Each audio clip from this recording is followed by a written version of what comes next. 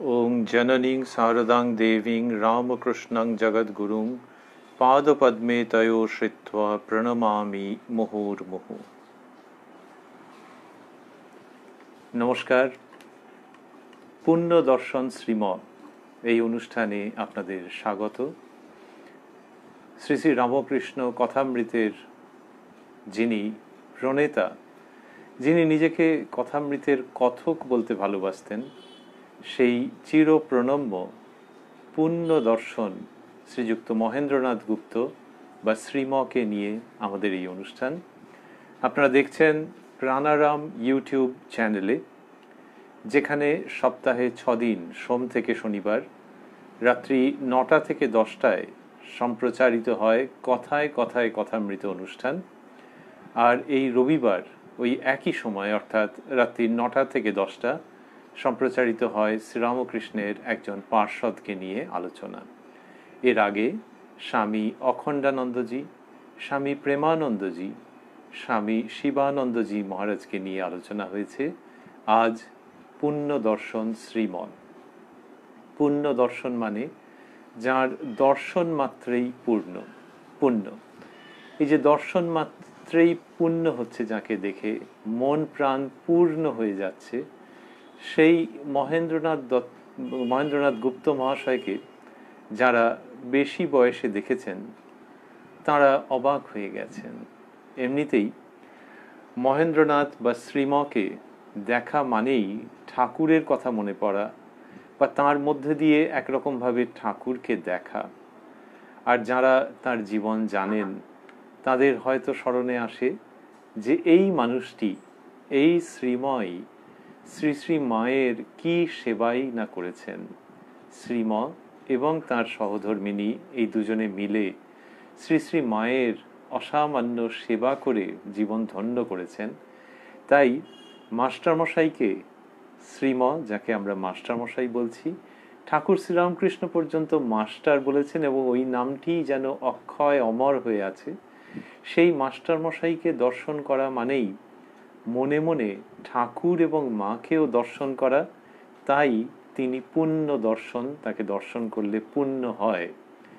আমরা বলছিলাম বৃদ্ধ বয়সে মাস্টারমশাইকে যারা দর্শন করেছেন তারা দেখেছেন একেবারে ঋষির মতো দেখতে, ফর্সা রং, প্রশস্ত কপাল, সাদা ধবধবে দাড়ি।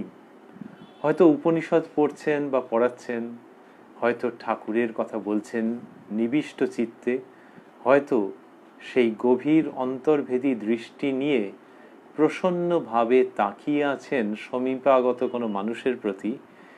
দেখে মনে হয়েছে একাধিক জনের যে একজন ঋষি যেন তাকিয়ে আছেন, কথা বলছেন, অবস্থান করছেন। হয়তো স্কুলের 4 তলায় তিনি রয়েছেন, সেখানে তুলসী গাছ আছে, অন্যান্য লতা পুষ্প আছে। সেটি ঠিক একটি ঋষির তপবনের মতো মনে হয়েছে একাধিক মানুষের, এবং সেইখানে অবস্থিত ঋষি শ্রীযুক্ত মহেন্দ্রনাথ গুপ্ত বা শ্রীম, পুণ্য দর্শন শ্রীমন। এই যে তিনি ঋষি, একজন একটু মজা করে বলছেন যে ঠাকুর দুজনের উপরে দুরকম করেছেন। একজনকে ইংলিশম্যান থেকে ঋষি করেছেন, আরেকজনকে ঋষি থেকে ইংলিশম্যান করেছেন। এই দ্বিতীয়জন নরেন্দ্রনাথ, সপ্তর্ষি ইংরেজি, এবং তিনি অধ্যাপনা কাজ করেছেন। তো তার যে মানসিকতা, ওই যে লেখাপড়ার জায়গা, ইন্টেলেকচুয়াল একটা জায়গা, সেইখান থেকে ঋষি এটা ভাবা যায় না টপ করে। সেই জন্য একটু মজা করে বলা হচ্ছে, কিন্তু তার মধ্যে সত্যের আভাস রয়েছে যে এখানে ইংলিশম্যানকে শ্রীরামকৃষ্ণ ঋষিতে পর্যবসিত করলেন, তার মধ্যে থেকে একটা ঋষি তৈরি করলেন। পুণ্য দর্শন শ্রীম ঠাকুর শ্রীরামকৃষ্ণকে যেভাবে হৃদয়ের মধ্যে ধারণ করেছেন, সেটির কথা ভেবেই আমাদের মনে হয় যে তাকে দর্শন করা, তার কথা ভাবা মানে ঠাকুরকেই ভাবা, ঠাকুরকেই মনে পড়া। আর তিনি ঠাকুরকে হৃদয়ে রেখেছেন, মস্তিষ্কে রেখেছেন, নিজের পুরো অস্তিত্বের মধ্যে ওতপ্রোত করে রেখেছেন। শ্রীরামকৃষ্ণের দেহাবসানের অনেক পরে, যখন মাস্টারমশাই বয়স হয়েছে তার, বৃদ্ধ মানুষ প্রায়, সেই সময় ওর কাছে ভক্তেরা আসতেন। তো ঠাকুরের কথা শুনতে আসতেন, সৎ প্রসঙ্গ শুনতে আসতেন। মাস্টারমশাই কখনো কখনো দক্ষিণেশ্বরে এসে গঙ্গায় একটা গামছা ভিজিয়ে নিয়ে যেতেন, নিজে স্নানাদি করে গামছা ভিজিয়ে নিয়ে যেতেন, সেইটি বাড়িতে নিয়ে যেতেন। নিয়ে গিয়ে ওই যাদেরকে বুঝতেন যে অনেক জিজ্ঞাসা নিয়ে, আগ্রহ নিয়ে, ভক্তি নিয়ে এসেছে তার কাছে সৎপ্রসঙ্গ শুনতে, তাদের মাথার উপরে ওই ভিজে গামছার জল ছিটিয়ে দিতেন আর বলতেন, ঠাকুর যে ঘাটে স্নান করতেন এটি সেই ঘাটের জল। এই ইনি রামকৃষ্ণময় বললেও বোধহয় কম বলা হয়। রামকৃষ্ণ তার কাছে একটা লিভিং প্যাশন। এই রামকৃষ্ণকে ছাড়া তিনি থাকতে পারেন না, সেই জন্য তাকে দেখলে পুণ্য হয়, তিনি পুণ্য দর্শন শ্রীমৎ। আমরা এই অনুষ্ঠানে রয়েছি, যে অনুষ্ঠানটি প্রাণারাম ইউটিউব চ্যানেলে আপনারা দেখছেন। সপ্তাহে 6 দিন সোম থেকে শনিবার কথায় কথায় কথামৃত দেখেন এই প্রাণারাম ইউটিউব চ্যানেলে, আর রবিবার দিন শ্রীরামকৃষ্ণের পার্ষদের প্রসঙ্গ। প্রত্যেকটি অনুষ্ঠানই রাত্রি 9টা থেকে 10টা। আমরা আজকের অনুষ্ঠানে মূলত শ্রীমর মাধ্যমে ঠাকুর শ্রীরামকৃষ্ণকে এবং অবশ্যই কতকটা মা শারদাকে পেতে চাইব। মা শারদা তো অবগুণ্ঠনবতী থাকতেন, তার প্রসঙ্গটা তিনিই যেন একটু কম করে রেখেছেন।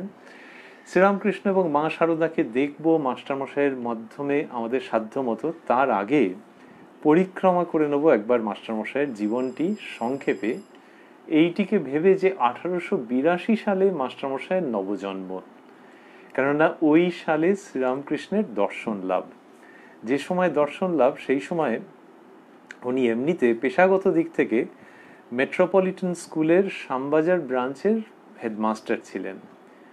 ওই স্কুলে যারা পড়েছেন তাদের নামগুলো একবার ভাবলে প্রায় সকলকেই পরিচিত মনে হবে। সেই নামগুলোর মধ্যে রাখাল, বাবুরাম, সুবোধ, অর্থাৎ যিনি উত্তরকালে স্বামী সুবোধানন্দ, আর প্রথম দুজনের উল্লেখ করার হয়তো দরকার নেই, যে স্বামী ব্রহ্মানন্দ এবং স্বামী প্রেমানন্দ।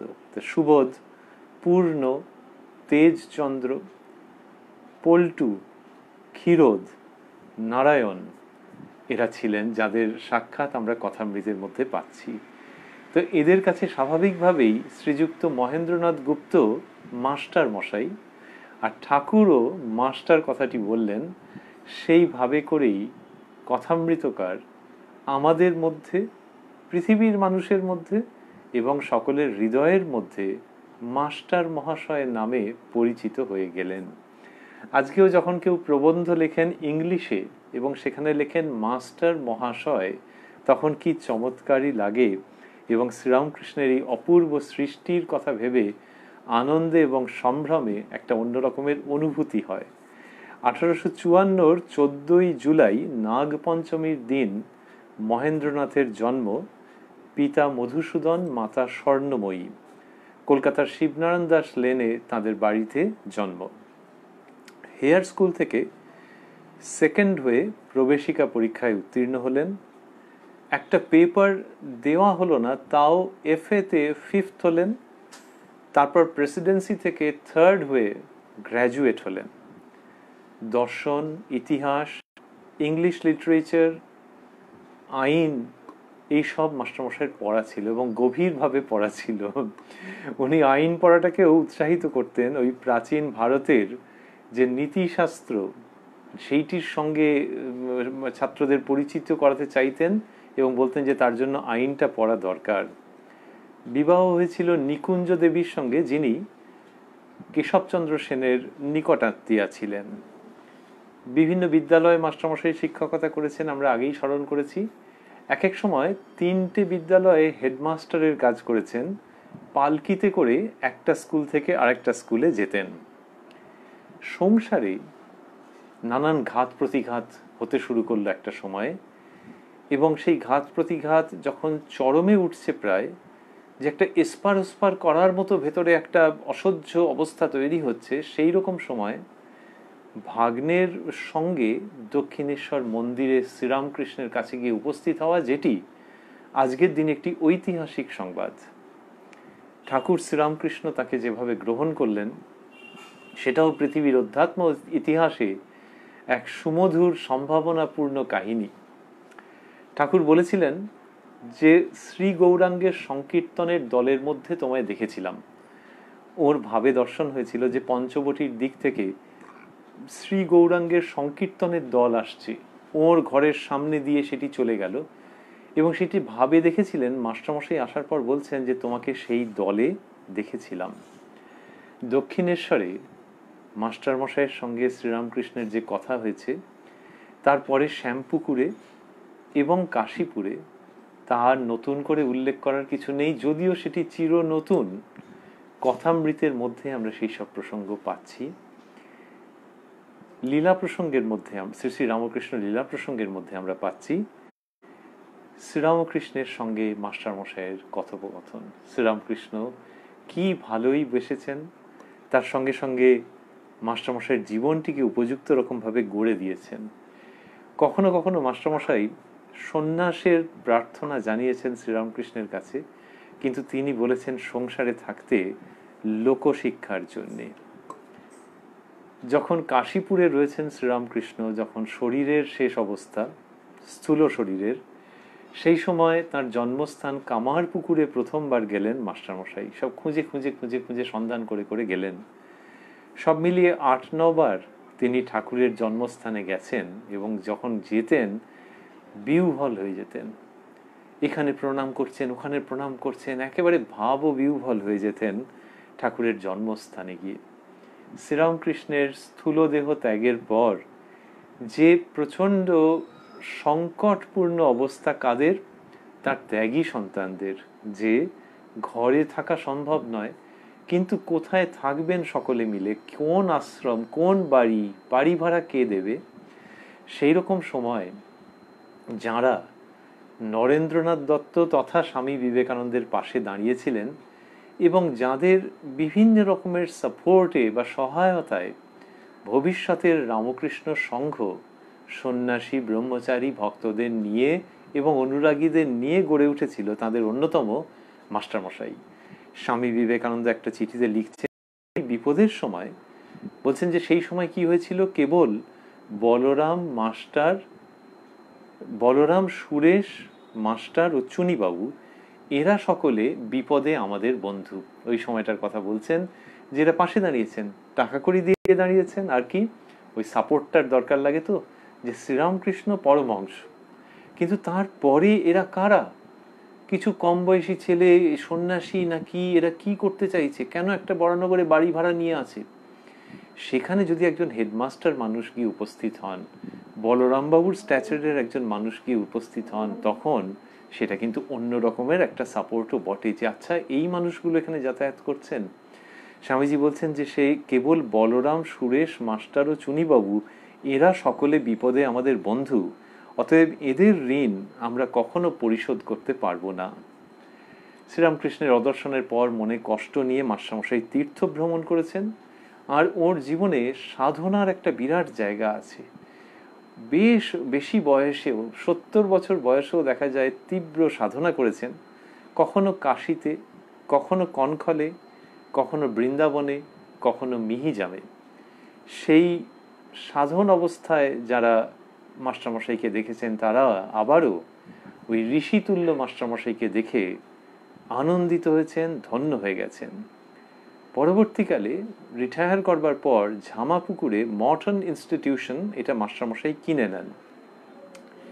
সেইখানে তার 4 তলায় ওই তুলসী গাছ, অন্যান্য ফুলের গাছ নিয়ে ছাদে একটু শামিয়ানা মতো খাটিয়ে, সেই তার তলাতে মাস্টারমশাই সকালে সন্ধে ধর্ম প্রসঙ্গ করতেন। অপূর্ব আশ্রমিক পরিবেশ তৈরি হতো। আর সদ্য চোখের সামনে গড়ে ওঠা যে রামকৃষ্ণ সংঘ, তার সাধুদের প্রতি, সেখানে যারা তার ছাত্রস্থানীয় এবং শ্রীরামকৃষ্ণের পার্ষদ বলে পরিচিত রাখাল, বাবুরাম প্রমুখ, সুবোধ প্রমুখ, তাদের সম্বন্ধে তো বটেই, তারপরে যারা সন্ন্যাসী হয়েছেন, অর্থাৎ একেবারে বয়সে অনেক ছোট তার থেকে, তাদেরকেও মাস্টারমশাই একেবারে সুগভীর শ্রদ্ধার চোখে দেখতেন। রামকৃষ্ণ সংঘের প্রতি মাস্টারমশাইয়ের এই ধরনের একটা ভাব ছিল, যেটা আনুগত্য, বিনয়, সমর্পণ, এই সমস্ত শব্দ যোগ করেও কুল করতে পারা যায় না। নিউরালজিক পেনে খুব কষ্ট পেলেন শেষের দিকটাতে, হাতে অসহ্য ব্যথা হতো, কথামৃত রচনা করছেন। আমরা আলাদাভাবে আর উল্লেখ করলাম না, কথামৃত রচনার সূত্রপাত শ্রী শ্রী মায়ের আশীর্বাদে। তো এই কথামৃত রচনা করছেন, সেইটের প্রুফ দেখছেন, আবার সংশোধিত প্রুফ দেখছেন। বয়স তো বাড়ছে, তাও খুব খুব কষ্ট পেতেন এবং হাত প্রায় যন্ত্রণায় ছিঁড়ে যেত।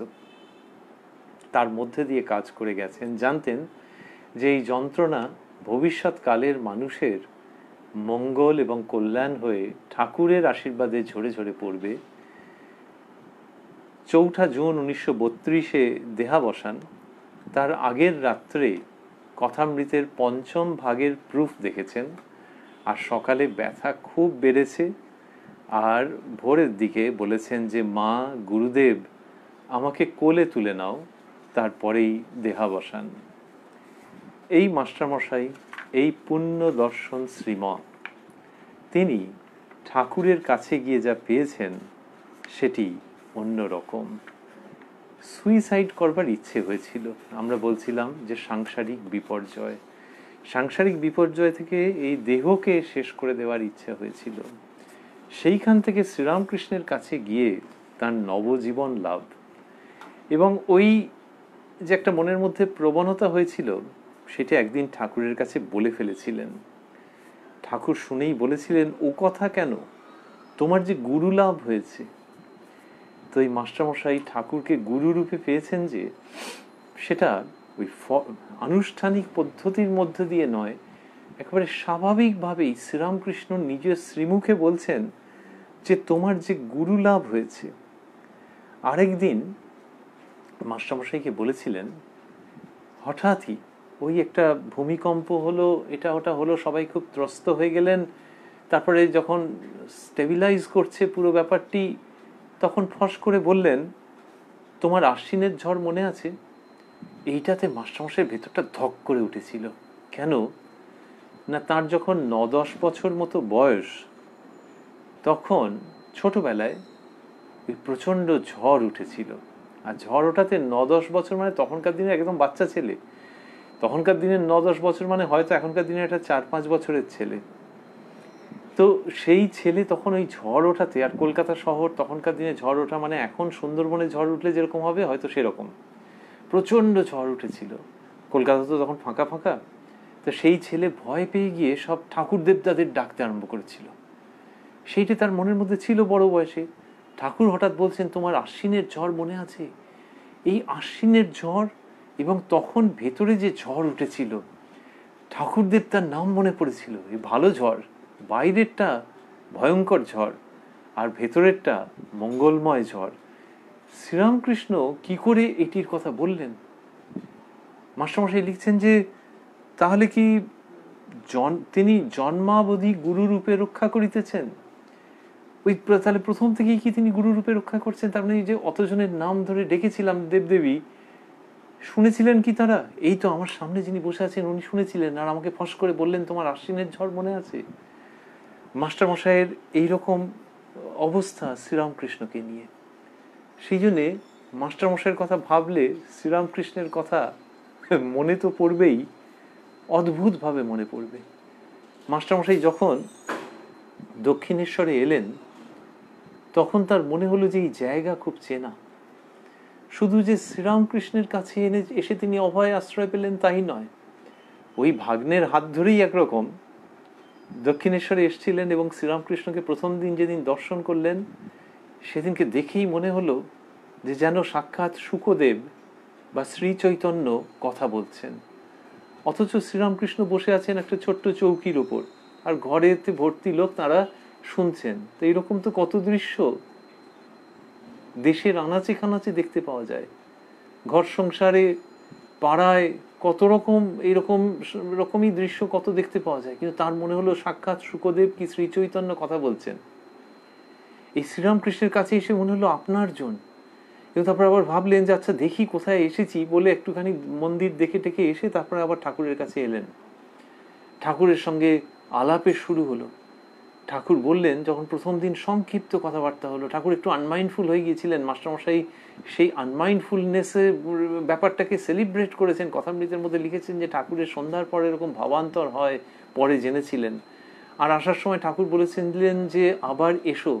মাস্টারমশাই বলছেন যে আবার এই যেতে ইচ্ছে করছে, এই সৌম্য কে, যে আবার যেতে ইচ্ছে করছে, আচ্ছা কাল কি পরশু আবার আসবো। এই যে ঠাকুরের কাছে এসে খুব নিজেকে ভালো লাগছে ঠাকুরের কাছে, তেমনি দক্ষিণেশ্বর কালীবাড়ি অর্থাৎ ঠাকুর বাড়ি, সেও মনে হচ্ছে একবারে নিজের জায়গা, as if it's his home coming, নিজের জায়গায় ফিরছেন। কথামৃততে এক জায়গায় লিখছেন, ঠাকুর বাড়ির পূজারী দৌবারিক, মানে গার্ড যারা, সিকিউরিটি গার্ড, দারোয়ানজি যারা, বলছেন ঠাকুর বাড়ির পূজারী দৌবারিক পরিচারক সকলকে কেন পরমাত্মীয় বোধ হইতেছে, কেন এ স্থান বহুদিনান্তে দৃষ্ট জন্মভূমির ন্যায় মধুর লাগিতেছে। বলছেন যে এই জায়গা জন্মভূমির মতো মধুর লাগছে, আর বহুদিনান্তে দৃষ্ট। তার মানে কেউ যদি অন্য জায়গায় থাকেন, যেটা জন্মভূমি, সেখান থেকে দূরে রয়েছেন, ট্রান্সফার্ড হয়ে গেছেন, কাজে কর্মে গেছেন, সেখানে অনেক দিন 10 বছর 11 বছর আসতেই পারেননি বাড়িতে, এইবারে যখন ফিরবেন তখন জন্মভূমিকে কি চমৎকার লাগবে। বহুদিনান্তে দৃষ্ট জন্মভূমি, জন্মভূমি এমনিতেই মধুর, আবার বহুদিনান্তে দৃষ্ট জন্মভূমি। এটি মাস্টারমশাই লিখছেন যে অনেক দিনের পর অথবা অনেক জন্ম জন্মান্তরের পর দৃষ্ট দক্ষিণেশ্বর। তা বলছেন যে কেন এ স্থান বহুদিনান্তে দৃষ্ট জন্মভূমির ন্যায় মধুর লাগিতেছে। আকাশ গঙ্গা দেবমন্দির উদ্যানপথ বৃক্ষ লতা গুল্ম সেবকগণ আসনে উপবিষ্ট ভক্তগণ সকলে যেন এক জিনিসের তৈয়ারি বোধ হইতেছে। যে জিনিসের নির্মিত শ্রীরামকৃষ্ণ, এরাও বোধ হইতেছে সেই জিনিসের হইবেন। পুরোটা যেন পরিব্যাপ্ত হয়ে রয়েছে একটি আনন্দপূর্ণ উপকরণের দ্বারা, সেই উপকরণের দ্বারাই সবকিছু গঠিত। এবং সেখানে কারা রয়েছেন, যে ভক্তরা যেমন রয়েছেন, তেমনি উদ্যান পথ আকাশ গঙ্গা দেবমন্দির বৃক্ষ লতা গুল্ম সবই এই একই এবং সেই উপকরণটি কি, যে জিনিসে নির্মিত শ্রীরামকৃষ্ণ, এরাও বোধ হইতেছে সেই জিনিসের হইবেন। যেন একটি মোমের বাগান, গাছপালা ফল পাতা সব মোমের, বাগানের পথ বাগানের মালি বাগানের নিবাসীগণ বাগান মধ্যস্থিত গৃহ সমস্তই মোমের, এখানকার সব আনন্দ দিয়ে গড়া। কি অদ্ভুত বর্ণনা, যে সব আনন্দ দিয়ে গড়া। আর তার আগে বলেছেন যে জিনিসের নির্মিত শ্রীরামকৃষ্ণ, তার মানে সেই সচ্চিদানন্দ, ওই আনন্দ ঘন বিগ্রহ শ্রীরামকৃষ্ণ, তাঁর অস্তিত্বের সঙ্গে ওতপ্রোত, সেই আনন্দ দিয়েই ওমা দেখো এই সমস্ত গঠিত বলে মনে হচ্ছে। শ্রীরাম মাস্টারমশাই বলছেন যেন মোম দিয়ে গড়া। তো ওই হোম কামিং, তার গৃহে প্রত্যাবর্তন, নিজ নিকেতনে ফেরা, যখন দক্ষিণেশ্বরে আসছেন, আর তাঁরই মাধ্যমে আমরা দেখে ধন্য হচ্ছি শ্রীরামকৃষ্ণকে। তাই পুণ্য দর্শন শ্রীম, তার কথাই আমরা শুনছি প্রাণারাম ইউটিউব চ্যানেলে, যেখানে সোম থেকে শনিবার রাত্রি 9টা থেকে 10টা সম্প্রচারিত হয় কথায় কথায় কথামৃত অনুষ্ঠান, আর রবিবার দিন রাত্রি 9টা থেকে 10টা শ্রীরামকৃষ্ণের একজন পার্ষদের প্রসঙ্গ। প্রাণারাম ইউটিউব চ্যানেলের ভিডিওগুলো যথাসময়ে যদি জানতে চান, কেউ তার নোটিফিকেশন পেতে চান, তাহলে যে কোনো ভিডিও চলবার সময় যে সাবস্ক্রাইব বাটন আছে সেটা ক্লিক করবেন। আর সাবস্ক্রাইব বাটনটা ক্লিক করার সঙ্গে সঙ্গে পাশে যে বেলের ঘন্টার ছবি ফুটে উঠবে, সেই বেল আইকনটিকে প্রেস করলেন বা ক্লিক করলে তিনি নোটিফিকেশনগুলো পেতে থাকবেন যথাসময়ে। আমরা রয়েছি শ্রীরামকৃষ্ণের কাছে মাস্টারমশাইয়ের আনন্দে প্রত্যাবর্তনের প্রসঙ্গে, যে জন্ম জন্মান্তরের বেঘর থাকার পর, অন্য জায়গায় ঘুরে ঘুরে থাকার পর নিজ নিকেতনে ফেরার প্রসঙ্গে। এই মাস্টারমশাই যে শ্রীরামকৃষ্ণকে পেলেন, তিনি মাস্টারমশাইয়ের সঙ্গে কথা বলছেন, এবং কখন না কথা বলছেন, একেবারে ভোরবেলায় 4টের সময় কথা বলছেন, কথামৃতর মধ্যে পাওয়া যায়।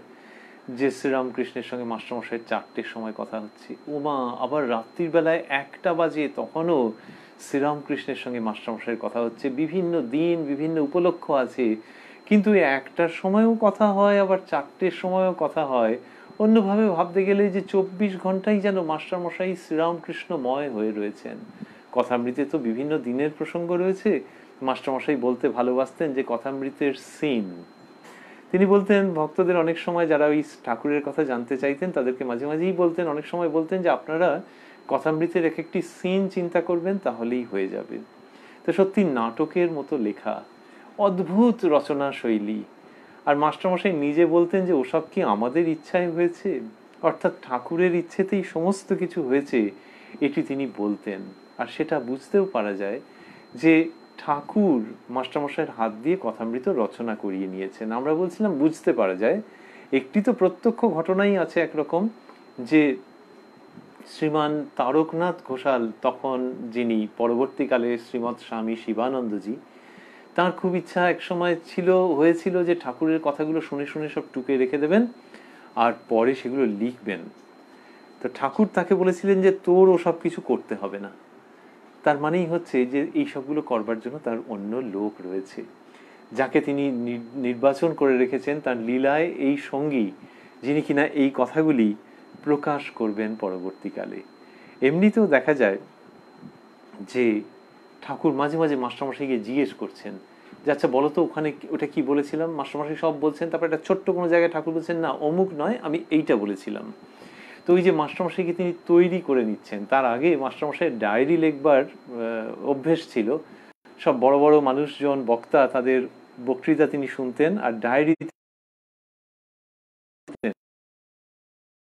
কাজ করাবার জন্য লোক তৈরি করে রেখেছিলেন। মানে ওই যে ডায়েরি লেখার যে অভ্যেস, সেইটি মাস্টারমশাইয়ের ক্ষেত্রে হলো কি ঠাকুরের কথাগুলোকে ডায়েরি আকারে লিখে রাখলেন ডায়েরির মধ্যে, আর অনেক পরে সেগুলিকে প্রকাশ করলেন।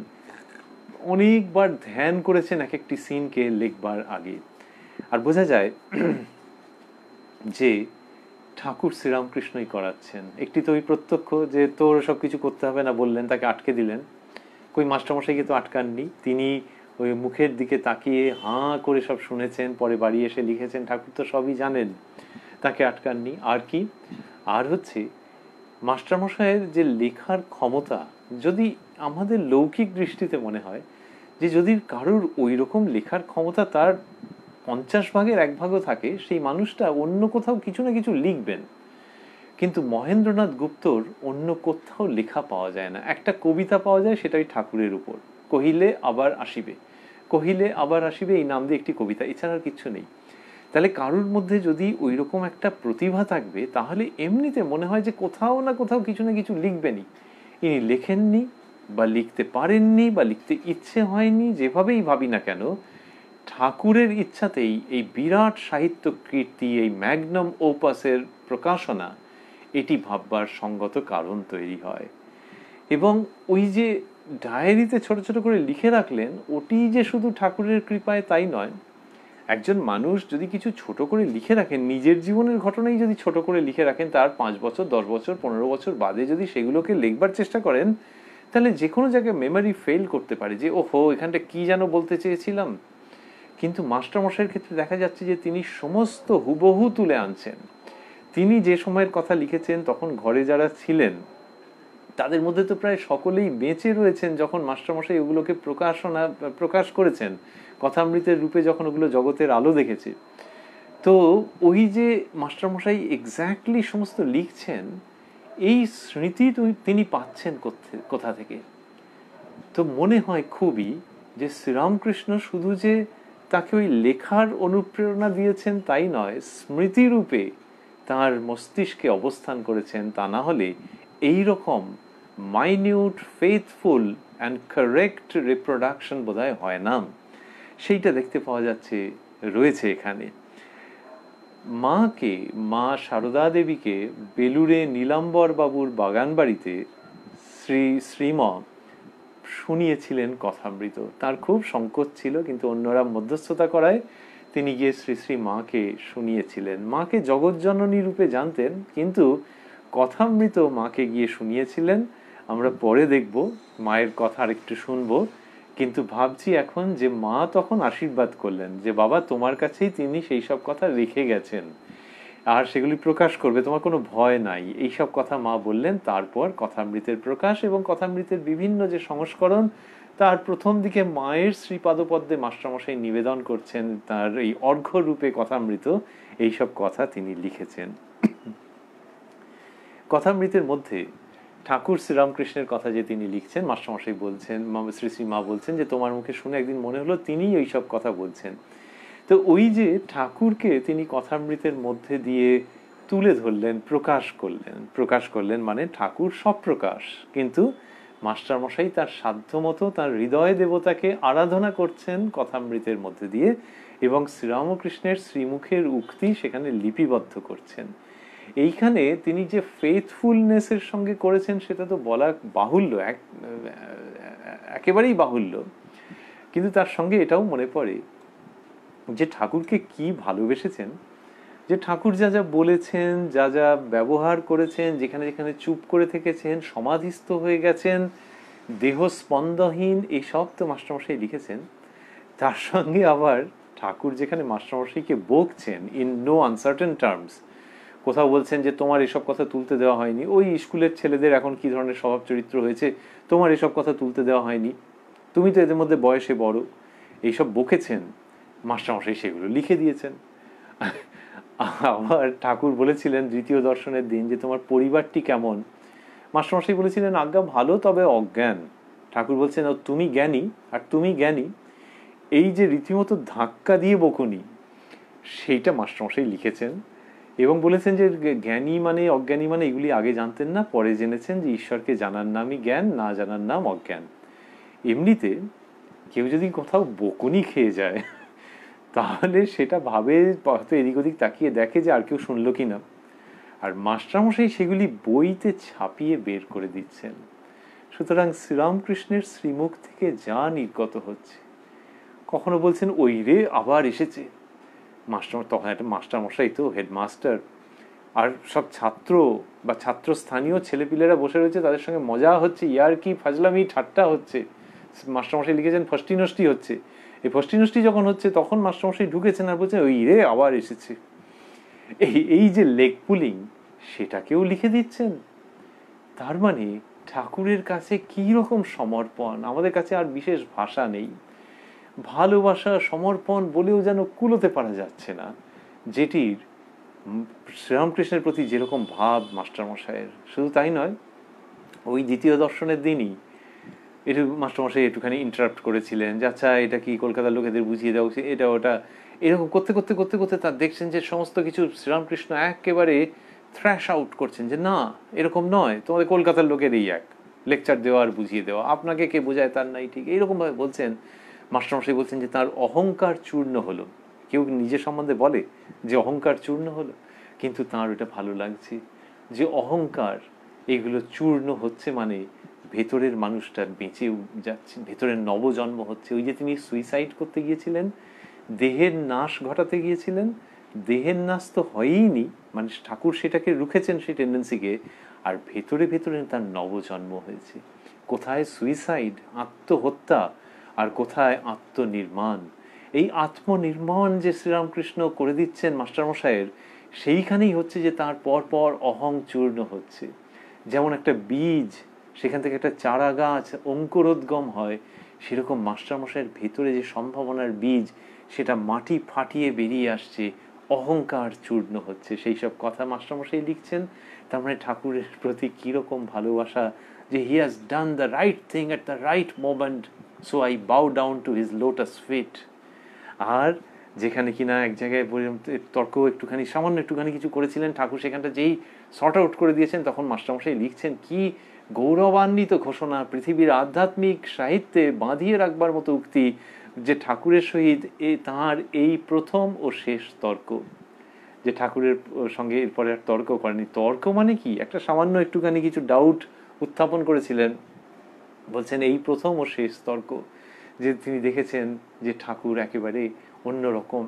কে দেখেছেন? আমরা একটু আগে মাস্টারমশাইয়ের জীবন পরিক্রমা করছিলাম, একটা পেপার সাবমিট না করে এফএতে 5th হচ্ছেন, অন্যান্য পরীক্ষায় একরকম টপার, শ্রীরামকৃষ্ণের কাছে যারা গেছেন, শ্রীরামকৃষ্ণের অন্তরঙ্গ যারা, তাদের মধ্যে লেখাপড়ার দিক থেকে যদি ভাবতে হয় তাহলে 1, 2, 3 যদি করতে হয়, মাস্টারমশাইয়ের নাম তার মধ্যে আসবেই আসবে, প্রথম 3 জনের মধ্যে। সেই মাস্টারমশাই ঠাকুরের কাছে বলছেন যে তার এই প্রথম ও শেষ তর্ক, তার মানে লেখাপড়ার জগতে যা পেয়েছেন তাকে এই কামারপুকুরের পূজারী ব্রাহ্মণ অনেক ছাপিয়ে গেছেন। এর মধ্যে দিয়ে যা পাওয়া যাচ্ছে সেটা মানবতার সম্পদ, নিজের হৃদয়ের পরম ধন, সেটি তিনি দেখছেন, এবং দেখছেন বলেই তাকে দেখতে আমাদের ভালো লাগে। তাঁর এবং তাই তিনি শ্রীময়ের শ্রী নাম লিখলেন না,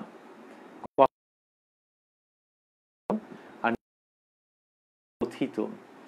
এই যে শ্রীম যে কে, তখনকার দিনের মানুষের কি বোঝা সহজ ছিল? নিশ্চয়ই অনেকেই বুঝতে পারেননি শ্রীম কে। আচ্ছা, যারা বুঝেছিলেন যে ইনি আমাদের মহেন্দ্রনাথ বা মহেন্দ্রনাথ আমাদের মাস্টার মশাই, বুঝেছেন, কিন্তু তারাও ফেল পড়ে যাবেন কোথায়, এখনো পেরে উঠছে না কোথায়, যে কথামৃতের মধ্যে মাস্টার মশাই কোথায় কোথায় এইটা বুঝতে পারা যায় না। কেন? কোথাও মণি, কোথাও ইংলিশম্যান, এই নানান রকম, কোথাও একজন ভক্ত। রিসার্চ করলে কিন্তু নিশ্চিতভাবে বলা যাচ্ছে না। এমনকি এক একটা দৃশ্য আছে, একটাই দৃশ্য, এই কথায় কথায় কথামৃত অনুষ্ঠানে আগে আমরা একেবারে সম্প্রতি এরকম একটি দৃশ্যের মধ্যে দিয়ে এসছি, যেখানে কথা হচ্ছে উত্তর পূর্বের বারান্দায়, সেইখানে মাস্টার, আর তারপর যখন সন্ধ্যা হচ্ছে দক্ষিণ পূর্বের বারান্দায়, সেখানে মণি। তাহলে এই মাস্টার আর মণি কি একই ব্যক্তি? কি এইরকম ভাবে তিনি নিজেকে লুকিয়ে রেখেছেন। তা মাস্টার নামটা দিলেন কেন? ওই যে ঠাকুর ওই নামে ডেকেছেন তো। তো কিন্তু নিজেকে লুকোবার কত রকম চেষ্টা করছেন, এবং কোথায় যে তিনি রয়েছেন, কতগুলো জায়গাতে রয়েছেন, এটা বলা প্রায় অসম্ভব। স্বামী বিবেকানন্দ খুব খুব খুশি হয়েছিলেন, আহ্লাদিত হয়েছিলেন। He almost ran into an exalted mood যখন কিছু প্যাম্পলেটের আকারে কথামৃত বেরিয়েছিল, এবং উনি বলেছিলেন এতে পোষাবে না, এইরকম কথা লিখছেন চিঠিতে, যে আপনাকে আরো বিরাট করে সব প্রকাশ করতে হবে। এবং সেখানে বলছেন ইংলিশে যে এরকম আর কখনো হয়নি যে একজন মহান পুরুষের জীবন, তার কিছুমাত্র সেই জীবনটার মধ্যে কোনো বিক্ষেপ হয়নি, কিছুমাত্র এধার ওধার হয়নি, যিনি লিখেছেন তার দ্বারা। এই কথা লিখছেন আর বলছেন, চিঠিটা শেষে আবার পুনশ্চ মতো করে লিখেছেন, all over you are entirely hidden. সক্রেটিসের ডায়ালগের মধ্যে প্লেটোর প্রসঙ্গ সব জায়গায় আছে, you are entirely hidden। তার মানে এটা একটা অসাধারণ সাহিত্যকৃতি। এই যে সাহিত্যকৃতি, এটি আমাদের ভাবতে ভালো লাগে যে এই সারস্বত সাধনা কি করে লিখলেন এরকম ভাবে, কি অদ্ভুত অল্প কথার মধ্যে দিয়ে। কোথাও কোথাও লিখছেন ভক্তেরা কেহ কেহ ভাবিতেছেন, মাস্টারমশাই ভাবছেন কিন্তু কেহ কেহ ভাবিতেছেন, এরকম লিখে দিলেন। এই তো একটা অদ্ভুত স্টাইল। এই স্টাইল তিনি পেলেন কোথার থেকে? শ্রীরামকৃষ্ণের কাছে পেয়েছেন, মা শারদার কাছ থেকে পেয়েছেন। মা শারদা, তার কাছে তো ইনি শুনিয়েছিলেন একটু একটু যা লিখেছেন, তার মানে বোঝাই যায় যে তার কৃপা ছিল।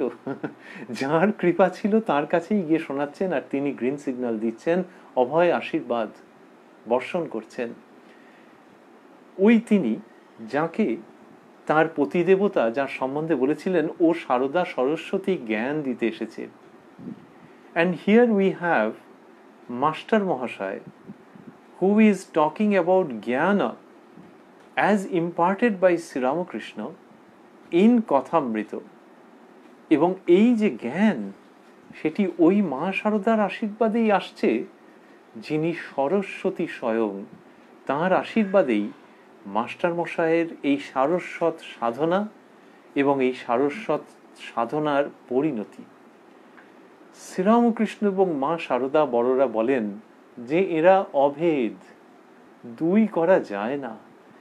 সেই মা শারদা, শ্রীরামকৃষ্ণ, এদের আশীর্বাদে মাস্টার মশায়ের সারস্বত সাধনা, সেটি তিনি করছেন।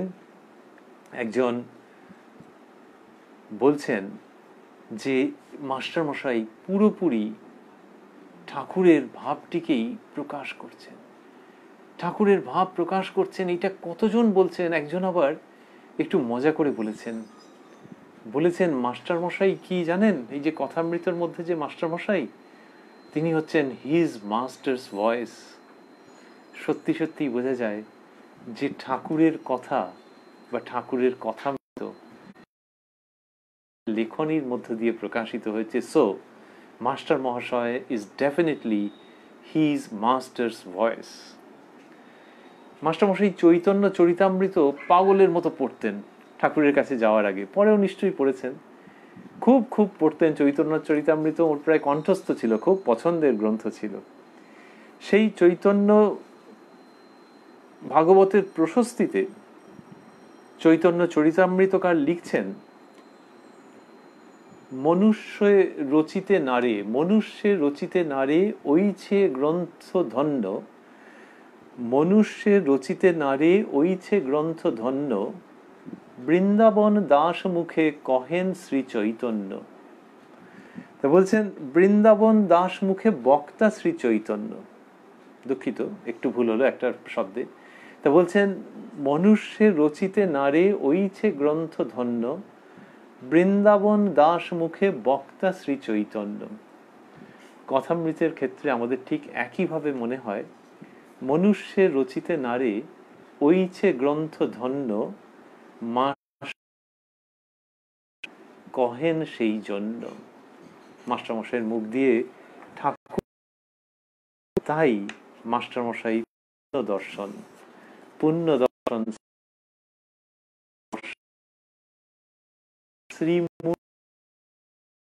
তার কথামৃত পড়া, বইতে পড়া হোক, ইন্টারনেটে পড়া হোক, যেভাবেই হোক, কথামৃত পড়া মানে এক অর্থে মাস্টারমশাইকে দর্শন করা, আর মাস্টারমশাইকে দর্শন করা মানে ঠাকুরকে দর্শন করা। সেই পুণ্য দর্শন শ্রীমৎ ঠাকুর শ্রীরামকৃষ্ণের যে চিত্র এঁকেছেন কথামৃতের মধ্যে, তা তো অতুলনীয়। কথায় কথায় সেই চিত্র এঁকেছেন।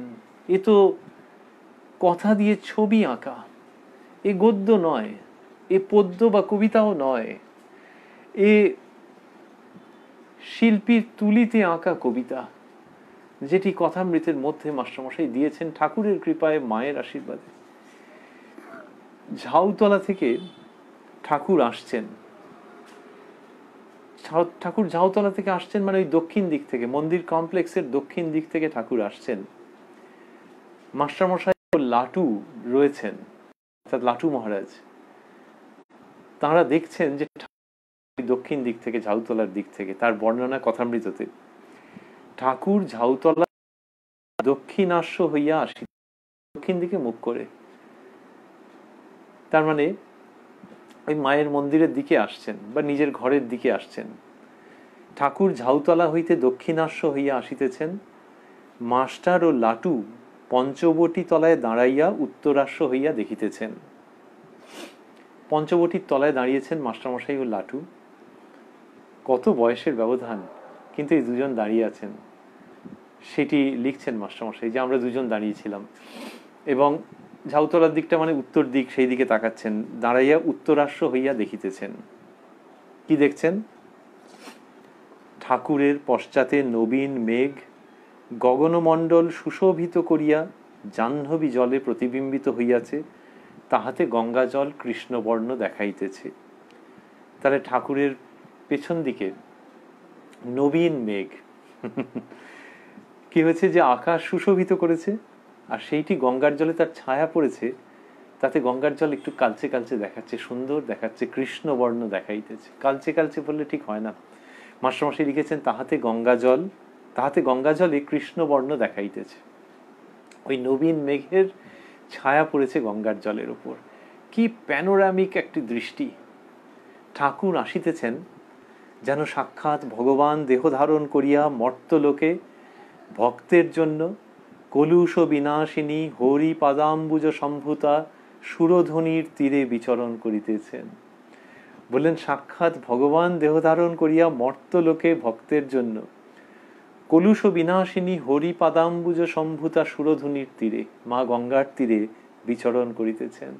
তো ওই মা গঙ্গার তীরে সাক্ষাৎ ভগবান যেন বিচরণ করছেন। ইট was looking like that when Sri Ramakrishna was coming from the southern end of the temple. এরকম দেখে তাকে মনে হলো যে সাক্ষাৎ ভগবান দেহ ধারণ করিয়া মর্তলোকে ভক্তের জন্য কলুষ বিনাশিনী হরিপাদাম্বুজ সম্ভূতা সুরধুনির তীরে বিচরণ করিতেছেন, সাক্ষাৎ তিনি উপস্থিত। বলে আবারও ওই গাছপালা সব টেনে নিয়ে এলেন, বললেন সাক্ষাৎ তিনি উপস্থিত। তাই কি বৃক্ষ লতা গুল্ম উদ্যান পথ দেবালয় ঠাকুর প্রতিমা সেবকগণ দৌবারিকগণ প্রত্যেক ধূলিকণা এত মধুর হইতেছে। Sri Ramakrishna with all his joy, his happiness, his splendid divinity is permeating the whole scene. সমস্তটায় পরিব্যাপ্ত হয়ে যাচ্ছে তার আনন্দ। তাই কি বৃক্ষ লতা গুল্ম উদ্যান পথ দেবালয় ঠাকুর প্রতিমা, এক অদ্ভুত ব্যাপার যে ঠাকুর প্রতিমা পর্যন্ত এত মধুর মনে হচ্ছে। ওই দেখো ঠাকুর আসছেন, এই লাটু দেখো দেখো দেখো ঠাকুর আসছেন, ওই দক্ষিণ দিক থেকে তিনি আসছেন এবং এই জন্য এত মধুর লাগছে। অন্যত্র তিনি বলেছেন যে মন্দির এবং তার মধ্যে একজন সচল প্রতিমা ঠাকুরের কথা বলেছেন। আর এইখানে বলছেন যে তাই কি বৃক্ষ লতা গুল্ম উদ্যান পথ দেবালয় ঠাকুর প্রতিমা সেবকগণ দৌবারিকগণ প্রত্যেক ধূলিকণা এত মধুর হইতেছে। ঠাকুর প্রতিমা পর্যন্ত এর মধ্যে চলে এলো। অভিযোগ গিয়েছিল দক্ষিণেশ্বর মন্দিরের স্টাফেদের মধ্যে থেকে। যখন গদাধর চট্টোপাধ্যায় বা রামকৃষ্ণ পরমহংস পুজো করছেন, the young priest of the temple, তখন মন্দিরের স্টাফেদের একটা বড় অংশ তারা বললে যে এ তো অনাচার হচ্ছে, কিভাবে পুজো করছে বাবা, সে কখনো নিজের মাথায় ফুল দিচ্ছে, কখনো মায়ের পায়ে দিচ্ছে, কি রকম সব করছে।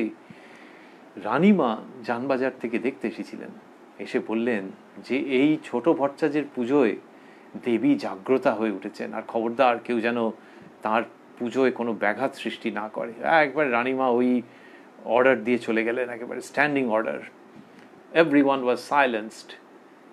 এই যে মাস্টারমশাই যে লিখছেন যে তাই কি বৃক্ষলতা গুল্ম বলতে বলতে ঠাকুর প্রতিমা এত মধুর হইতেছে, এইটি রানীমা দেখতে পেলে কিরকম ভাবতেন, খুশি হতেন, কি মনে হয় আনন্দে আহ্লাদিত হয়ে যেতেন। তিনি তো বলেছিলেন যে ছোট ভট্টাচার্যের পুজোয় মা জাগ্রত হয়ে উঠেছেন। আর এইখানে মাস্টারমশাই লাটুকে নিয়ে দাঁড়িয়ে আছেন পঞ্চবটির তলায়, আর ঠাকুর আসছেন দেখে বলছেন যে সাক্ষাৎ ভগবান আসছেন। ঝাউতলার দিক থেকে ওই চটি ফটফট করে করতে করতে আসছেন, হয়তো বলছেন সাক্ষাৎ ভগবান আসছেন। তিনি মা গঙ্গার তীরে ভগবান আবির্ভূত হয়েছেন বলে মনে হচ্ছে, এবং সেই জন্য বৃক্ষ লতা গুল্ম সব আনন্দে পরিপূর্ণ, সোমাচ্ছ ঠাকুর প্রতিমা পর্যন্ত এত মধুর হইতেছে। মাস্টারমশাই শ্রীরামকৃষ্ণের এই ভাব নিয়ে সারা জীবন যাপন করেছেন। ঠাকুরের ভাবে তিনি পরিপূর্ণ হয়ে গেছেন। ভগবানকে পেয়েছেন তো ভগবানের সঙ্গে ঘর করেছেন, ভগবানের শ্রী অঙ্গে সেবা করেছেন, ভগবান স্বয়ং সেই সেবার অধিকার দিয়েছেন বলে কত কত জায়গায়, দক্ষিণেশ্বরে, শ্যামপুকুরে, বলরাম মন্দিরে, কাশীপুরে, গড়ের মাঠে সার্কাস দেখতে গেছেন শ্রীরামকৃষ্ণ, সেখানে মাস্টারমশাই গেছেন তার সঙ্গে। ঠাকুরকে পুরো অন্তরে নিয়ে জীবন যাপন করেছেন, এবং সেই জন্যে অদ্ভুত অদ্ভুত সব ঘটনা তার জীবনে দেখা যেত।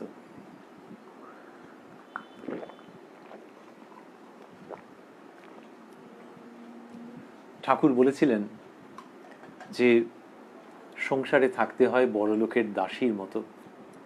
মাস্টারমশাই রাত্রির বেলায় বাড়ি ফিরেছেন, ঠাকুরের কাছে ফিরতে ফিরতে প্রায় রাত হয়ে যেত। গিয়ে আর বাড়ির লোককে ডাকেননি, না ডেকে বলছেন যে সঙ্গী যিনি আছেন তাকে বলছেন একটু দেখুন তো, অনেককেই বেশিরভাগই বোধ হয় তিনি আপনিই বলতেন মনে হয়, একটু দেখুন তো যে কিছু পাওয়া যায় কিনা, এখানে রুটি কি কিছু একটু দুধ হলেও চলবে এরকম। তখন তিনি বলছেন যে আপনি বাড়ির কাউকে ডাকছেন না? তখন মাস্টারমশাই বলছেন যে ঠাকুর বলেছেন বড় লোকের বাড়ির দাসীর মতো থাকতে, দাসী যদি রাত্রির করে ফেরে সে কি আর বাড়ির লোকেদের ডেকে তোলে? এরকম ভাবে থাকতেন মাস্টারমশাই। আর ওই যে ঠাকুরের কাছে পেয়েছেন যে ঈশ্বরের উপর সম্পূর্ণ নির্ভর করে থাকা, অথচ ঠাকুর তাকে সন্ন্যাস জীবন গ্রান্ট করেননি, ক্যালকাটা ইউনিভার্সিটির সেনেট হল, তার যে বারান্দা, তার নিচে ভিখিরি এবং ভবঘুরে নানান রকমের মানুষ সব শুয়ে থাকতো। সেইখানে গিয়ে মাস্টারমশাই কখনো কখনো রাত্রে শুয়ে থাকতেন নিরালম্ব অবস্থায়, অবলম্বনহীন অবস্থায়, একমাত্র ভগবানের উপর নির্ভর করছেন। and he is sleeping under the veranda the Senate Hall of Calcutta University. এই মাস্টারমশাই একজন কৃতবিদ্য মানুষ, তিনি কলকাতা বিশ্ববিদ্যালয়ের সেনেট হলের নিচে ভিখারিদের সঙ্গে শুয়ে আছেন। এই ভাব, এই দৈন্যের ভাব, এই ভিখারির ভাবই মানুষকে মহৎ করে, খ্রিস্টের সম্মান দেয় বোধহয়। আমরা মায়ের কথা বলছিলাম। মা মাস্টারমশাইকে খুব ভালোবেসেছেন। মাস্টারমশাই ও মাকে খুব, তখনকার দিনে শ্রী শ্রী মাকে সকলে চিনতে পারেননি। স্বামীজির একটা চিঠিতে আক্ষেপ আছে যে মা ঠাকুরুন কি বস্তু তোমরা বোঝনি, এখনো ক্রমে বুঝবে। গুরু ভাইকে লিখেছিলেন, মাস্টারমশাই যেভাবেই হোক মাকে খুব আঁকড়ে ধরেছেন। বোঝা যায় যে শ্রী শ্রী মা যেমন নিজের শ্রীমুখে বলেছিলেন গিরিশচন্দ্র ঘোষকে যে আমি পাতানো মা নই, পাতানো মা নয়, কথার কথা মা নয়, গুরুপত্নী নয়, সত্য জননী। এই যে মায়ের ভাব, এইটি মনে হয় মাস্টারমশাইয়ের মধ্যে ছিল। মাকে ওইভাবেই দেখেছেন, ঠিক ওইভাবে কিনা আমরা তো বলতে পারবো না, কিন্তু পাতানো মা নয়, কথার কথা মা নয়, এমনকি গুরুপত্নী নয়। গুরুপত্নী হলে অনেক সময়, মা কেন বলেছিলেন কি জানি, তবে এরকম হতে পারে গুরুপত্নী হলে অনেক সময় একটা জাস্ট ডিউটি, সেই জন্য হয়তো একটা প্রণামী দিল, প্রণাম করলো, এই পর্যন্ত। কিন্তু গুরুর সঙ্গে যেরকম সম্পর্ক ছিল গুরু মায়ের সঙ্গে সেরকম নাও হতে পারে। সেই জন্য বলছেন আমি পাতানো মা নয় গো, কথার কথা মা নয়, গুরুপত্নী নয়, সত্য জননী। তো মাস্টারমশাই মনে হয় সেরকমই ভাবেই দেখেছেন। এক সময় নিজের ইনকামের 1/3 রেখে দিতেন মায়ের জন্য, একবার ইয়ারমার্ক করা ছিল। 1/3 মায়ের জন্য, 1/3 সাধু সেবার জন্য, আর বাকি 1/3 নিজের পরিবারের ভরণ পোষণের জন্য। মায়ের যখন একটা পার্মানেন্ট থাকার জায়গা হয়েছে, তার আগে শ্রী শ্রী মাকে বহুবার মাস্টারমশাই নিজের বাড়িতে নিয়ে গেছেন, শ্রীমঠ ঠাকুর বাড়ি, সেখানে মাকে নিয়ে গেছেন। শ্রী শ্রী মা নিজের শ্রীহস্তে সেখানে মঙ্গল ঘট প্রতিষ্ঠা করেছেন, এবং সেই সময় মা একেবারে ভাবস্থ হয়ে গিয়েছিলেন। মাস্টারমশাই ও তার স্ত্রী নিকুঞ্জ দেবীকে খুব ভালোবাসতেন মা। মাস্টারমশাইয়ের ডাক নাম বাবু, সেইটি উল্লেখ করে মা নিকুঞ্জ দেবীকে বলতেন যে বাবুকে বলো, কি বলো, নানান রকমের কথাবার্তা, তো সেই সবগুলি বলতেন। নীলাম্বর বাবুর বাগান বাড়িতে যখন মাস্টারমশাই ওই কথামৃতের পাণ্ডুলিপি পড়ে শুনিয়েছিলেন, কালী পুজোর আগের দিন মা সেটি শুনেছিলেন। এমনিতেই মা কথামৃত শুনতে খুব ভালোবাসতেন, তা কালী পুজোর আগের দিন কথামৃত শুনেছেন। শুনে নিকুঞ্জ দেবীকে বলেছিলেন যে বৌমা বলো, আমি হাড় ভাঙা আশীর্বাদ করছি, এইরকম কথা মা বলেছিলেন। আমরা বলছিলাম পুণ্য দর্শন, যে তার কথা ভাবলেই ঠাকুরের কথা, মায়ের কথা মনে পড়ে। ঠাকুরকে যে পোশাকে তিনি দেখেছিলেন সেই পোশাক আজীবন ছাড়েননি, মানে ওই জিনিস পরতেন, এছাড়া অন্য আইটেম পরতেন না। লং ক্লথের পাঞ্জাবি, একটা সাধারণ মোটা ধুতি আর চাদর, ওই এক জোড়া মতো থাকতো ওর, এছাড়া ওকে আর অন্য কোনো পোশাকে কেউ দেখেনি। ইনি ঋষি, তাতে কোনো সন্দেহ নেই। শ্রীরামকৃষ্ণ ঋষির আদর্শ জগতে প্রতিষ্ঠা করতে এসেছিলেন। স্বামী বিবেকানন্দ বলছেন মাস্টারমশাইয়ের মধ্যে সেই ঋষির আদর্শ। গৃহজীবনে থেকেছেন কিন্তু একেবারে ঋষির মতো। ঋষি কারা? ঋষি সেই তারা যাদের একটা বড় অংশই ছিলেন, অধিকাংশই ছিলেন তারা গৃহী মানুষ। আবার সেই ঋষিদের হাত দিয়ে তাদের মুখ থেকে যে সন্ন্যাসীরও মাথায় করে রাখার বস্তু, ওই যে ঋষির আদর্শ, যে গৃহে রয়েছে কিন্তু ভেতরে ঈশ্বর প্রাপ্তি সম্পূর্ণ, এবং তার হাত দিয়ে যেটি বেরুচ্ছে সেটি সর্বকালের সর্বশ্রেণীর মানুষের অধ্যাত্ম সাধনার অপরিহার্য অঙ্গ। ঋষিরা সেকালে রচনা করেছিলেন কথামৃত, পুণ্যদর্শন শ্রীম রচনা, ঋষিরা রচনা করেছিলেন উপনিষদ, পুণ্যদর্শন শ্রীম রচনা করলেন কথামৃত। যদিও তিনি রচনা বলতে লজ্জা পেতেন, সংকুচিত হতেন, শ্রীম কথিত, কিন্তু এই ঋষি শ্রীম কথিত শ্রী শ্রী রামকৃষ্ণ কথামৃত। স্বামী রাঘবানন্দ ইংরেজিতে লিখছেন মাস্টারমশাইয়ের বর্ণনা, in the sweet and word of April and May warm but sweet months. এবার হয় নাকি গরম আবার সুইট, গরম হচ্ছে শরীরের দিক দিয়ে গরম লাগছে, কিন্তু যখন আমি যেতাম সেই এপ্রিল মে মাসগুলো অন্য কারণে সুইট। কার জন্য সুইট? ওই মাস্টারমশাইয়ের জন্য। In the sweet and warm months of April and May, sitting under the canopy of heaven on the roof garden of 50 Amar Street, ওই শামিয়ানার তলায় বসতাম 50 নম্বর আমার স্ট্রিটের বাড়িতে। সেটা স্বর্গের মতো জায়গা। Haven on the roof garden of 50, under the canopy of haven on the roof garden of 50 আমার স্ট্রিট, স্বর্গের একটা শামিয়ানার মতো, সেইখানে আমরা বসতাম, সারাউন্ডেড বাই শ্রাবস অ্যান্ড প্ল্যান্টস। ওই তুলসী গাছ আর পুষ্প বৃক্ষ ফুলের গাছটা ছিল। এবার মাস্টারমশাইয়ের কথা বলছেন, himself sitting in their midst like a Rishi of old, the stars and planets. এবার সন্ধে হচ্ছে তো, আকাশ ঝিকমিক ঝিকমিক করছে, নক্ষত্র দেখতে পাওয়া যাচ্ছে, ঝিকমিক ঝিকমিক করছে। The stars and planets in their courses বেকনিং to us, তারা আমাদেরকে ডাকছে, two things infinite and Sublime. এইরকম একটা পরিবেশের মধ্যে যেখানে কিনা সেই ঝিকমিক ঝিকমিক করছে যারা আকাশে, তারা অনন্ত সুমহান একটা কোনো লক্ষ্যের দিকে যেন আমাদের ডাকছে। আমরা বসে আছি 50 নম্বর আমার স্ট্রিটে ছাদের ওপরে সেই স্বর্গীয় পরিবেশে। He would speak to us of the mystery of God and His love, of the yearning that would rise in the human heart to solve the eternal riddle as exemplified in the life of the Master. তিনি আমাদের কাছে ভগবানের রহস্যের কথা বলতেন, ওই রকম অপূর্ব পরিবেশে যেখানে কিনা গ্রহ নক্ষত্ররাও হাতছানি দিচ্ছে একটা অসীম অনন্ত সুমহান সত্যের দিকে। সেই সময় তিনি ঈশ্বরের রহস্যের কথা বলতেন, ওই রহস্য ঘন ঈশ্বরীয় কথা, মিস্টিক কথা তিনি বলতেন। আর ওই জগৎ রহস্য বোঝবার জন্য মানুষের হৃদয়ে যে ব্যাকুলতা হয়, সেইটার জন্য তার ভালোবাসার কথা বলতেন, যেটা কিনা দেখা গেছে তার প্রভুর জীবনে। And his love and the mystery of God and His love, and of the yearning that would rise in the human heart to solve the eternal riddle as exemplified in the life of the Master. Sri Ramakrishna যে ব্যাকুলতার কথা বলেছেন, সেইটির কথা মাস্টারমশাই বলতেন। The mild melting under the influence of His soft, sweet words of light would almost transcend the limits of finite existence and dare to peep into the infinite.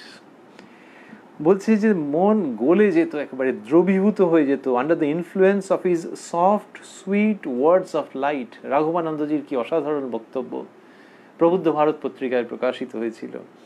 বলছেন ওনার soft sweet words of light, তার মধ্যে মন দ্রবীভূত হয়ে যেত এবং প্রায় ওই সীমা ছাড়িয়ে যেত। কোন সীমা? এই আমাদের সীমিত অস্তিত্বের সীমা, the limits of finite existence. এবং মন সাহসী হতো, মন সেই বল অর্জন করত। কি করতে? Two dare two পিপ into the infinite. সেই অসীমের রাজত্বে উঁকি মারতে মন সাহসী হয়ে উঠত যখন আমরা 50 নম্বর আমার স্ট্রিটের সেই বাড়িতে ওই স্বর্গীয় শামিয়ানার নিচে বসে মাস্টারমশাইয়ের সান্নিধ্যে ঈশ্বর চিন্তা করতাম। গ্রহ নক্ষত্রেরা হাতছানি দিয়ে যেত, তিনি ভগবত ব্যাকুলতার কথা বলতেন, আর এই আমাদের মধ্যে সীমিত অস্তিত্বকে ছাড়িয়ে যেন একটা সাহস তৈরি হতো সেই অসীম সত্যের দিকে উঁকি দেওয়ার। আর একজন ইংলিশে লিখছেন, পল ব্রান্টন। ইনি একজন ব্রিটিশ লেখক, খুব চমৎকার তার লিখন ভঙ্গি। আসল নাম রাফায়েল হার্স্ট, ছদ্মনাম পল ব্রান্টন। তিনি ভারতবর্ষে এসে বাই চান্স মাস্টারমশাইয়ের কাছে উপস্থিত হয়েছিলেন। এসে এখানে ওখানে ঘুরতে ঘুরতে সাধু মহাত্মাদের সন্ধান করতে করতে মাস্টারমশাইয়ের কথা শুনেছিলেন, তার কাছে এসে উপস্থিত হয়েছিলেন। হয়ে বলছেন তিনি, পল Brandon, his character with its commingling of perfect faith in God and nobility of conduct is written in his appearance for all to see. মাস্টারমশাইয়ের অ্যাপিয়ারেন্সের মধ্যেই রয়েছে, কি রয়েছে? যে দুটো জিনিস মিশে গেছে, পারফেক্ট ফেথ ইন গড, ঈশ্বরের উপরে পূর্ণ বিশ্বাস, এবং নোবিলিটি অফ কন্ডাক্ট, মহান চরিত্র। তাহলে ঈশ্বরে বিশ্বাস এবং মহৎ চরিত্র, এই দুটো মিলেমিশে গেছে এবং এটা লেখা আছে তার তার ব্যক্তিত্বের মধ্যে, তার অ্যাপিয়ারেন্সের মধ্যে। Is written in his appearance for all two C. তার অ্যাপিয়ারেন্সের মধ্যে রয়েছে, এবং সেই জন্যই আমরা বলছি পূর্ণ দর্শন।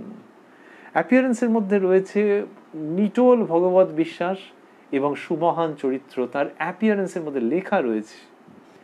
How Nobel and dignified the man looks, দেখলেই মনে হয় নোবেল এবং dignified. His goodness, honesty, virtue, piety, and sincerity are transparent.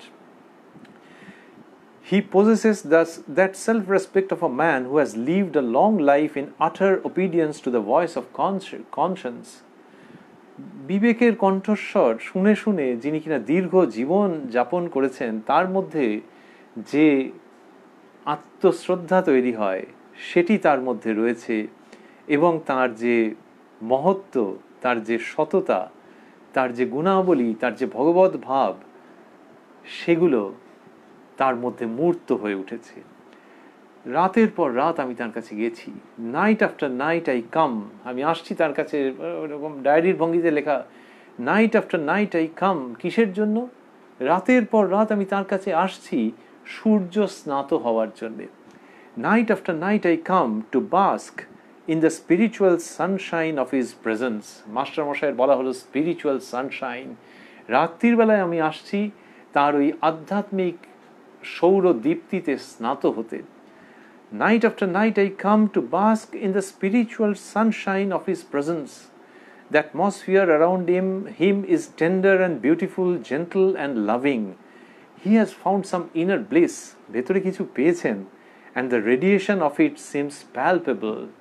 তিনি ভেতরে একটা আনন্দ পেয়েছেন এবং বাইরে তার বিকীর্ণ একদম পরিষ্কার হয়ে যাচ্ছে, বাইরে তার ওই ভেতরে যেটি পেয়েছেন সেটি বিকীর্ণ হচ্ছে।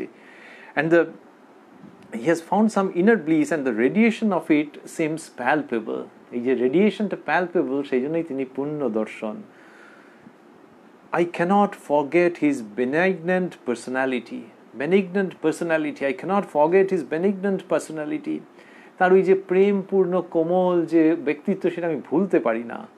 শেষে ব্রান্টনের এই উক্তি আমাদেরকে নাড়া দিয়ে যায়, বলছেন, that which drew him again and again two Ramakrishna seems to draw me two মহাশয়া also. Master মহাশয়কে এরকম বলছেন যে যেটা শ্রীরামকৃষ্ণের কাছে তাকে টেনে টেনে নিয়ে গিয়েছিল, সেইটাই মনে হচ্ছে আমাকে তার কাছে টেনে নিয়ে যাচ্ছে। আরেকটি উক্তি তিনি করেছেন, সেটি স্মরণ করব। বলছেন, I reflect that if any one could free me from the intellectual scepticism two which I ক্লিং and attach me to a life of simple faith. যদি কেউ এরম থেকে থাকেন, যিনি একটা যে বৌদ্ধিক অবিশ্বাসের মধ্যে আমি রয়েছি, সেইখান থেকে আমাকে ছিনিয়ে নিয়ে গিয়ে একটা সহজ সুন্দর বিশ্বাসের জীবনে আমাকে যুক্ত করে দিতে পারেন, এরকম যদি কেউ থেকে থাকেন, it is undoubtedly the master মহাশয়। শুধু মাস্টার মশাই এটি পারেন, এই কথা বলছেন পল ব্রান্টন। আমরা আরেকটুখানি থাকবো এই অনুষ্ঠানের মধ্যে, মাস্টার মশাইয়ের স্মরণের মধ্যে। আমরা রয়েছি প্রাণারাম ইউটিউব চ্যানেলের অনুষ্ঠানে, যেটি আপনারা সপ্তাহে সোম থেকে শনিবার দেখতে পাচ্ছেন, যেখানে হচ্ছে কথায় কথায় কথামৃত, আর রবিবার শ্রীরামকৃষ্ণের পার্ষদ প্রসঙ্গ। সবকটি অনুষ্ঠানেই রাত্রি 9টা থেকে 10টা। একবার শ্রীমৎ ঠাকুরের জন্মতিথিতে বেলুর মঠে গেছেন। তার আহার খুব সামান্য ছিল, সামান্য বললেও বোধহয় কম বলা হয়। ও একটু খই দই দিয়ে মেখে খাবেন এরকম।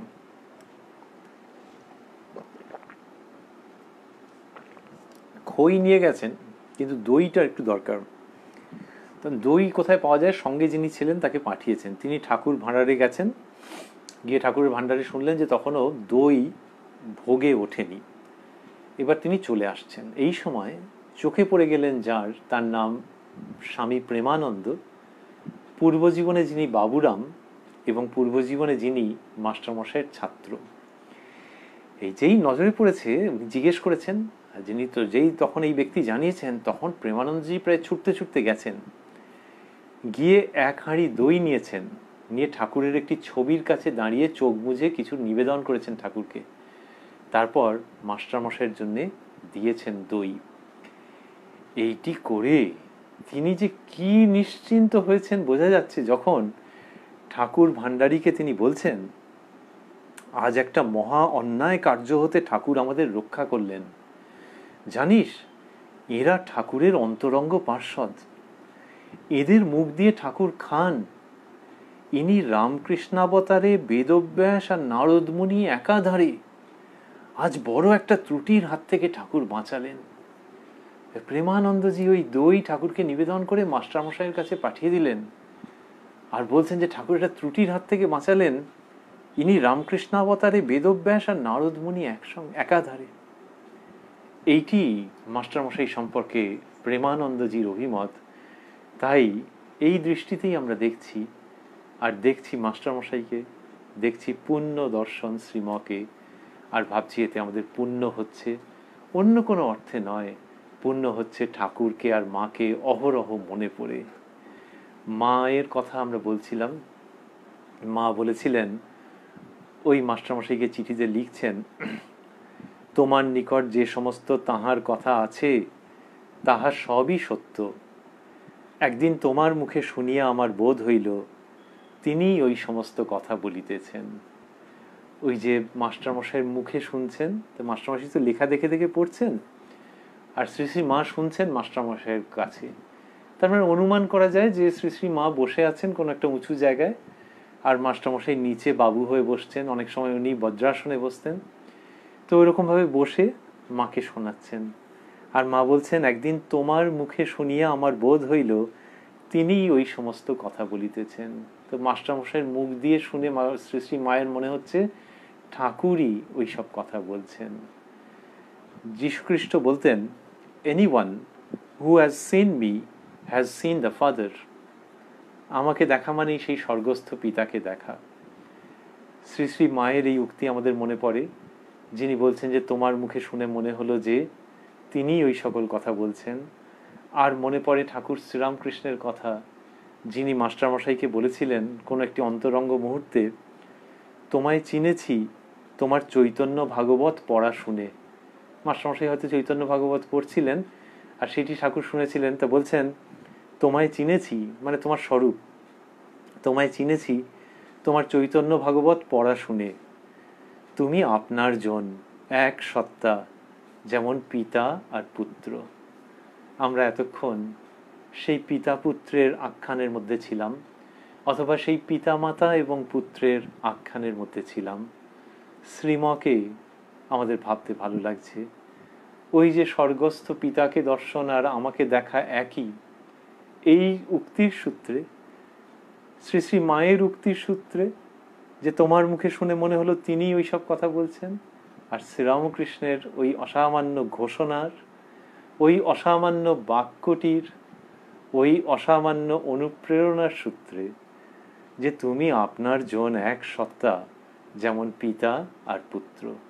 এই সবগুলো ভাবতে ভাবতে পুণ্য দর্শন শ্রীমকে আমরা মনে মনে ধারণ করতে চাইছি হৃদয়ের মধ্যে, তাঁর শ্রী পাদপদ্মে প্রণাম নিবেদন করতে চাইছি, যাতে করে ওই পুণ্য দর্শন শ্রীময়ের দর্শনের মধ্যে দিয়ে, তার পুণ্য দর্শনের মধ্যে দিয়ে, তাকে প্রণামের মধ্যে দিয়ে আরও একবার খুব গভীরভাবে, খুব অন্তরঙ্গভাবে, খুব মধুরভাবে, খুব পবিত্রভাবে আমাদের শ্রীরামকৃষ্ণ এবং শ্রীমায়ের শ্রী পাদপদ্মে প্রণাম সার্থক এবং সুন্দর হয়ে ওঠে।